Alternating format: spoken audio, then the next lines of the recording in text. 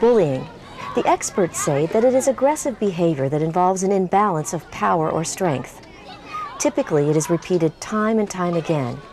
It may involve hitting or kicking, teasing or taunting, or it may involve indirect actions such as manipulating friendships or purposely excluding other children from activities. According to research published in the Journal of the American Medical Association, approximately 30% of all youth in grades 6 through 10 have been bullied or have bullied other children with some frequency within a school term. Mostly girls bully by the gossiping. That's why the girls do it. But many who teach and work at schools may not be aware of all the bullying that's occurring. That's because it's often tough for adults to detect bullying, and students don't always report it, if they are a victim or if they are a bystander when it's happening. Because, like, the bully could say, you know, if you tell, they'll beat you up or something like that. Or they're just afraid or don't know how. Researchers say it's well worth the effort to start a comprehensive, school-wide bullying prevention program, even if there are obstacles. In my experience and in the experience of, I think, hundreds of educators, they're not insurmountable. And the benefits, of course, for the individual children, the staff at your school who report more positive climates, for all of us, I think, are striking. Research confirms that bullying can affect the health, emotional well-being, and academic performance of children. Students who are bullied are more likely than their peers to have lower self-esteem and higher rates of depression, report that they feel ill, have more frequent thoughts of suicide, and miss school more often. If you're not feeling safe at your school, then maybe during your schoolwork, instead of studying or listening to the teacher, your mind is focused on the bully, like how could I get home faster, or how could I try to miss them after school or something. Well, a lot of people have better attendance because they don't have anything to worry about when they come to school. Bystanders, those students and adults who are aware of bullying, can play a vital role in stopping bullying at school. You're just supposed to stand up and speak out, just for others. A study completed by the U.S. Secret Service and the U.S. Department of Education about incidents of targeted school violence found that in many cases the student shooters had been bullied, persecuted, or injured by others prior to the attack. Bullying was not a factor in every case studied, and clearly not every child who is bullied in school will pose a risk for targeted violence in school. However, in a number of incidents, attackers described being bullied extensively to the level of torment. This elementary school in Pueblo, Colorado, is about 100 miles from Columbine, the scene of the worst school shootings in America. They have learned the tragic lessons from Columbine and other school shootings, and that's why they have a school-wide bullying prevention program. The school starts by having students fill out an anonymous survey, assessing the nature, prevalence, and location of bullying incidents. Then the students take a no bullying pledge. We have a poster up there and all the schools signed it. It says, "We will not be a bully." School counselors, teachers, and other adults reinforce the message. When we come and support each other and stop bullying by stepping in and letting them know that that's not the appropriate behavior. We don't want that in our classrooms, we don't want that on the playground, and we don't want that even out in the community.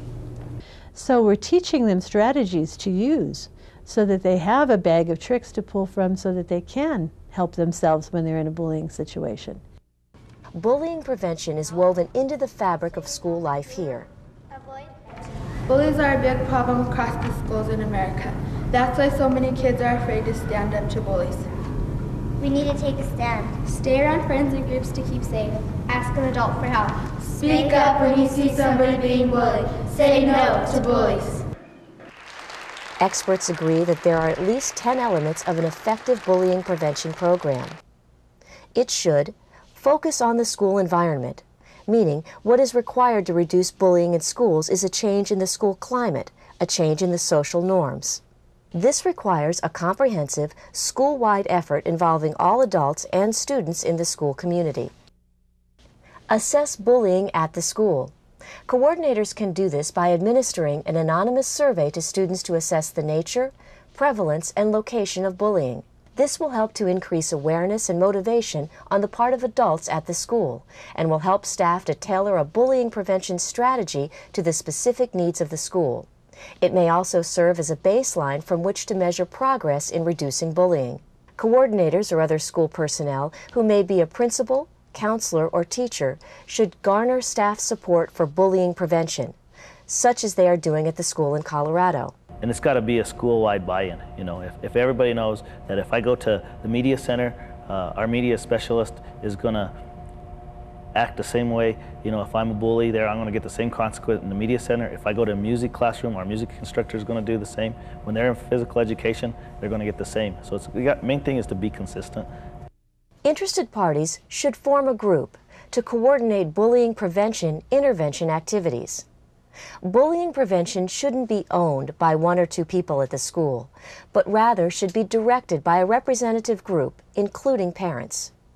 Train staff in issues about what is known about bullying among children and youth, what they can do if they witness and/or learn about bullying, and how they can help prevent bullying. Establish and enforce school rules and policies regarding bullying.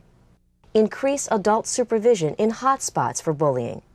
These are places such as bathrooms, hallways, and the playground. Intervene consistently and appropriately in all bullying incidents.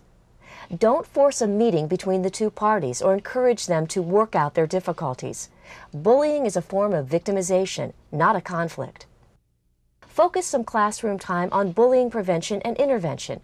This can be done by setting aside a small amount of time each week or every other week to discuss bullying and peer relations, and by integrating anti-bullying messages throughout the curriculum. And finally, continue these efforts over time. There should be no end date to bullying prevention activities. Bullying prevention should be woven into the fabric of the school. Bully prevention requires that administrative support. It requires professional development, training opportunities, ongoing, embedded in the school day and throughout the school year and year after year. And also, you have to have support from administration in your school district in order to make that happen. My view of bullying has changed in the fact that when I grew up, a lot of the times the bullies in school were considered the cool kids. They could get away with anything. That's why they could bully, is because they were the popular ones. They were at Fountain. That is not the case. And if you are caught bullying, you're ostracized. You are not considered cool. And it's really amazing as a parent seeing the children thinking the bully is the nerd, so to speak, as opposed to the cool kid anymore. That's not, it's completely turned around.